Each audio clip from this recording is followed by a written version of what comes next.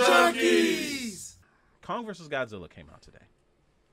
A movie that a lot of people were, well, I shouldn't say a lot of people. I don't know if a lot of people were looking forward to it. I know I was as a kaiju fan, especially since Kong Skull Island came out and that Easter egg at the end that they had in the after credit scene showed Godzilla and, you know, the other Titans, you know, fighting each other. Got me super excited. So I've been waiting for this movie probably for 3-4 years since Kong Skull Island came out. We haven't seen it yet. I haven't seen it yet. Some of the reviews are, you know, admittedly mixed, but who do you think is really going to come out on top? Do you think they're going to let Godzilla lose this match? I mean, I'm just being serious. I haven't seen it either, but I was just thinking that there was going to be a third party of some sort, but no one's blown that, so I don't think that happened. That's true. Well, I just finished watching it about a half hour ago, so do we need to hit you I won't say anything. I won't say anything. I won't say anything. That's a spoiler. But just in case. Just in case. I'm not saying anything. But I mean, look, I'd say if you enjoyed Skull Island, if you enjoyed King of the Monsters, there should be no reason why you wouldn't enjoy this one. It's. I'm just saying, like it's still like a fun kaiju film. So like I was on board with it. It was fun. Like it's definitely worth looking at.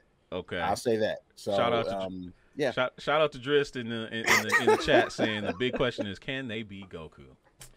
Man, man, someone just had to come and throw it in there. Not. Yeah, I mean Goku. Driz, what is your problem today, buddy? Goku defeated that one monster just with his aura. Yeah, in an episode of something. Yeah, Dragon Ball. Yeah, probably GT or something. So, but no, I mean he would have to be like Great Ape. That's a whole different discussion. Never mind. I'm sorry. I'm not even going. No, that's fine. No, that's fine. Some people in the chat are saying it's dope. I saw Hand of Omega earlier say it wasn't that good, so obviously he's seen it already. And he loves some kaiju movies. I'm waiting to see it myself personally till this weekend. I'm supposed to go to the movie theaters to see it, even though I could see it right now. Which but theater? I'm gonna wait. Imagine Royal Oak. Saturday at 6. Yeah, wasting money on that parking. Have fun. No, it's validated. They validate Come on, the they validate the parking. parking. Yeah. Anyway, but yeah, so okay. Shouldn't even have to do that. Can they? Is there any room for them to continue the Godzilla franchise after this movie? I don't understand why Godzilla has been a big thing, man. I'm in the only boat where I don't get it. I just don't get it. Seriously, you have a giant monster going around destroying people, and that's all you need to know because all the humans in there are useless. There's no reason for any human to be in here. That human element. Godzilla. Oh, blah, blah, blah. You know what? To me, that human element has been plaguing kaiju movies and other movies, Transformers, for way too long. And apparently, in this movie, it's a terrible element. Like, here's the thing: me and Dido in the same boat on this one.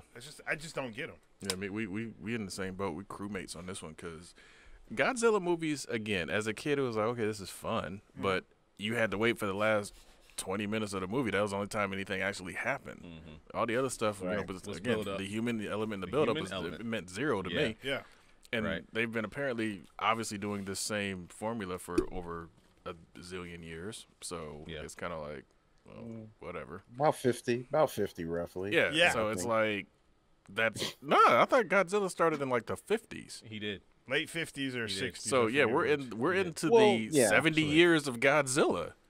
So, like I mean, as far as them like at least doing the trope where they have to like make the human element almost as important as the big bad the kaiju, where it's just kind of like your story is so uninteresting. Get back to the kaiju. You know, it's no doubt. Exactly. But that's the whole thing. Is just after how much. I mean, you can create a Godzilla movie with King of the Monsters video game for Neo Geo. You just go out and just beat each other up. And then put your commentary in it if you want to. I mean, there was Rampage, but but no, see, but that's part of the reason. That's part of the reason King of the Monsters was okay for me, because they went into all this explanation of like, okay, here's how the people are going to be involved. I'm just like, Like, really? And it's like, my man, and then they sent Ken Watanabe down with a nuke to his death. To his death. When Mothra was like, I was getting there. Like, give me a second. I'm gonna get over here and do the little song and then the moth dust, and Godzilla's coming back. Mm-hmm. So I mean, it's like they spent so much time trying to work a story where, like, oh, here's how the people are involved. It's like, I don't. No. Nobody cares about the people. You have the tools, man. You have the tech. Give us just King of the Monsters with just the monsters. I don't need. There are certain times when, like, Hollywood gets up in their feels about who we're gonna bring in. It's like, no, you have Godzilla, you got King Kong, you got Ghidorah, Mothra, all it. Let them fight out of the way. I don't need anything else. Just like Ken Watanabe said in the first movie. I don't need anything else. Just if the movie starts off and they having a battle royal right in the middle of wherever, guess what? I'm good. That's all the story I need. Let's go. Right. But they overdo it. They put too much narrative in there. I'm just like, I don't really care about the people, man. Where's the Black 23 is asking, Kong came before Godzilla. Oh, yes. He was like, what, 1930? That was 1930. Yeah, that was some of the first stop motion miniature and all that crazy stuff. Like all the film techniques. Kong they used a lot of stuff. The original King Kong won an Academy Award, didn't it? Probably. I think it did. Yeah. I think it did. But yeah, no, I'm stoked to see this movie. I know exactly what it is. I know what it isn't. I know it's a summer blockbuster film. I'm not expecting Hamlet. Nope. I'm not expecting Hamlet. I'm expecting mindless monster action. Speaks to the kid in me. I know what I'm going to get. I expect not to be disappointed. I don't think I'm going to be disappointed. But again, can this film series continue after this? Because, like, at least the American one, it's hard for me to see where they're going to go from here. Because it's like, Well, I will say they do something in the movie to where they could potentially do something else. Oh, so okay. It is something. It is an element that they add where something else could come about later on. But how they go about it, who knows? So, all right, cool. But yeah, cool. I know there's a particular anime that's getting ready to come out tomorrow. Godzilla Singular Point. It has disappointment written all over it, but I'm still gonna watch it because I'm a Godzilla fan. I'm still gonna watch it.